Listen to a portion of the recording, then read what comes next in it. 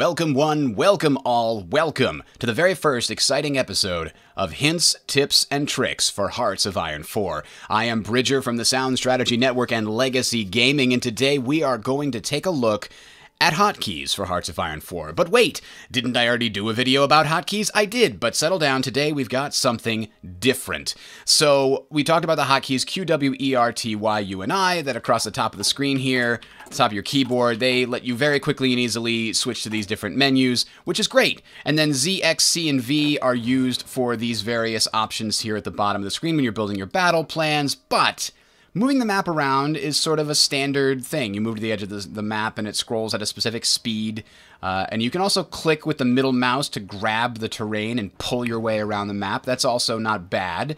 But a lot of people, myself included, really do like WASD mouse movement. And there is no WASD mouse movement built into the game. If you go into the options, there's no control remapping, so you don't have the option to use WASD. You could use the keyboard arrow keys. They do allow you to move with them like they were WASD keys, but then your hand is so far away from all the other hotkeys, you might as well not even be using them. So obviously that's not a solution. Enter a program called Autohotkey. This is a program that allows you to rebind keys so that they actually do other things. So your W key could be instead typing an O character, or your backspace key could type a Y. You can do all kinds of things with it, and this is the example that I'm using here. This is a script that I have set up within Autohotkey. You can find both this script as well as the link to the actual program in the description. This is a program that is used by many gamers the world over. It's an open source, very clean program as long as you get it from their main website.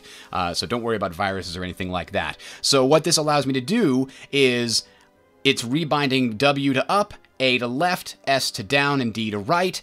And then it also rebinds my tilde key to actually do the same equivalent of S, and it rebinds my punctuation, my apostrophe key, to do the same function as W.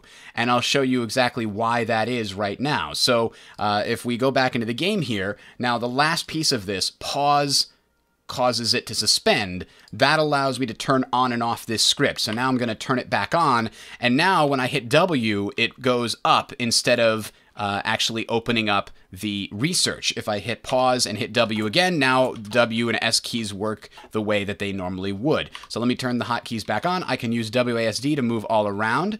If I wanted to split my troops, instead of hitting the S, I hit tilde, because in the game, that's how I set it up. And then if I wanted to open up my research, I hit a mouse button that I have bound to the apostrophe, which Autohotkey then turns into a W.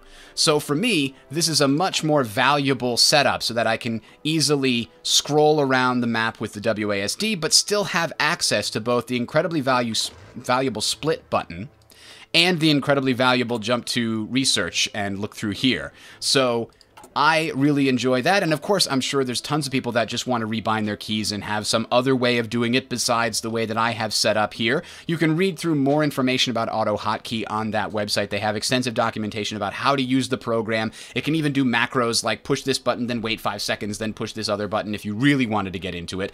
But just this simple way has really helped me set this up, and I know some other people were also asking for WASD movement, so there you go. Thanks guys for watching. We'll have a lot more of these as we delve deeper into the mechanics of the game that is Hearts of Iron 4.